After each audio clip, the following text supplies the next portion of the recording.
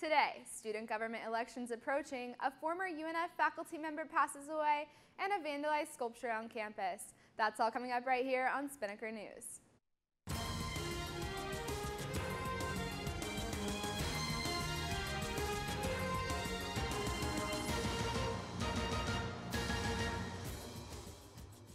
Ospreys, I'm Taylor Johnson. You're watching Spinnaker News on Spinnaker Television. 30 candidates are signed up to run in the upcoming Student Government Senate elections. There are 26 open seats.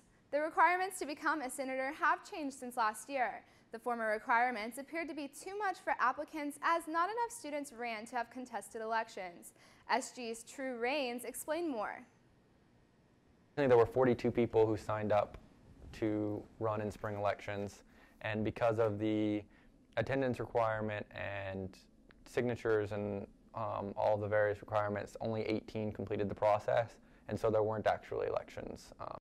Now, an applicant only has to be an enrolled student with at least a 2.25 GPA to run for Senate.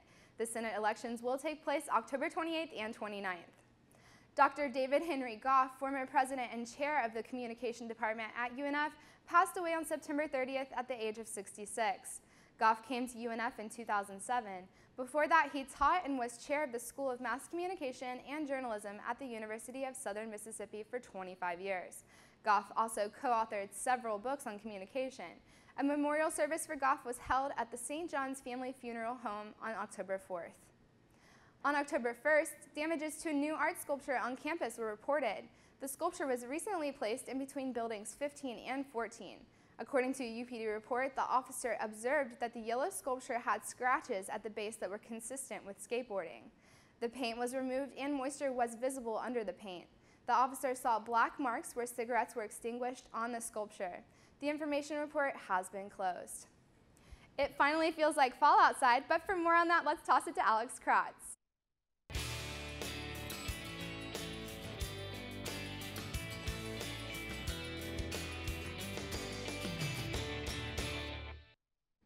Good morning, Ospreys. I hope you enjoyed your weekend. I'm Alex Kratz here with today's Spinnaker Weather Report. This cooler weather is here to stick around, at least for today, because we're looking at a high of 77 degrees and a low of 64 tonight. As you can currently see, it's sunny, and you can expect it to stay that way throughout the day. Calm winds will be coming in around 5 to 8 miles per hour. News for all you surfers watching, swells will be clean at about 1 to 2 feet today, according to surfline.com. That's all for today's weather update, but before we toss it back to Taylor, let's take a look at your 3-day forecast.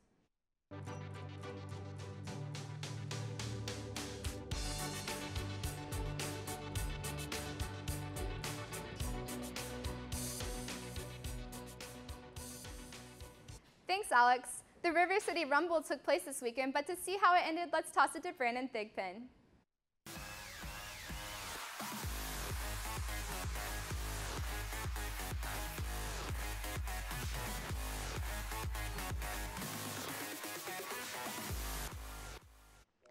Hey Ospreys, I'm Brandon Thigpen here with your Spinnaker Sports Report. The Ospreys played in some exciting ASUN conference matches this weekend. We start with the men's soccer match against crosstown rival JU in the River City Rumble. The Ospreys came away with a 2-0 win against the Dolphins. This is the first men's soccer victory over JU since 2009. UNF remains undefeated at home so far this season. The volleyball team also played in conference matches, traveling south for the weekend.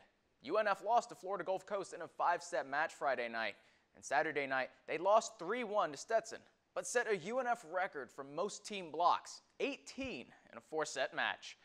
That's it for sports today. Taylor, back to you. Thanks, Brandon. Well, that's all the time we have for you today on Spinnaker News. But for more on the stories reported today and other stories, you can check out unfspinnaker.com. You can also like the Spinnaker on Facebook at facebook.com/UNFSpinnaker, and you can follow us on Twitter and Instagram at UNFSpinnaker. For Alex Kratz and Brandon Thigpen, I'm Taylor Johnson. Have a great day, UNF.